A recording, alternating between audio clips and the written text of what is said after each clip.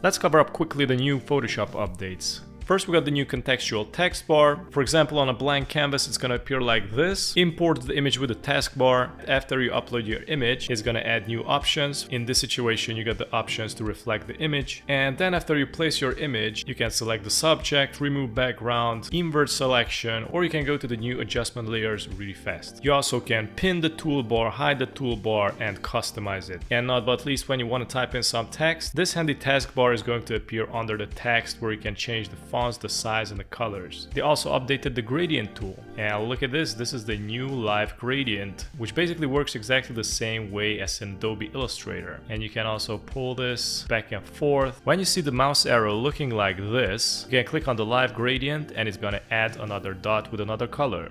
You can double click, switch up the color. They also did an update on the adjustment layers. You can scroll down and you can see all the adjustment layers are under each other. And if you scroll up, we got some new presets going on. Click on more. And by the way, you don't need to click on the thumbnail. If you move your cursor on the thumbnail, it is going to change automatically the preset by previews. So for example, I like this warm filter. I'm gonna click on it, and here in the layers is going to appear as a non-destructive layer, where I can basically double click and re-edit the filter. And of course, we got a new handy tool, which is the new remove tool. And I'm gonna uncheck remove after each stroke, so I can paint, for example, on this lamp. So this way it's gonna select the zone, click, press and hold shift, create a perfect line. I'm gonna go all the way down.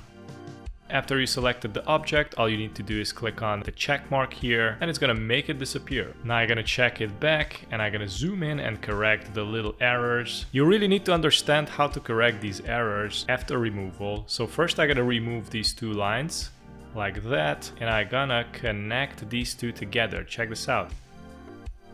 Worked flawlessly. And not but least, we got the new Generative Fill, which is only available in Photoshop Beta. If you want to know how to access Photoshop Beta Generative Fill, you can click on the upper right corner and watch that tutorial as well. In this scenario, I'm gonna go and select the lasso tool, and I'm gonna select this lamp.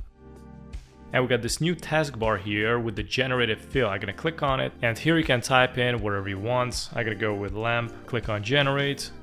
And look at that, we got a new lamp. And on the right side, we got some variation as well. You can click on and select lamps. And of course, it is going to match the environment. You also can click on the generate again to generate new lamps. And we got new options. Now take that in mind that this AI uses images only from Adobe stock. So it's really limited, but it's really effective at the same time. And these are all the updates in Photoshop 2023. Thanks for watching.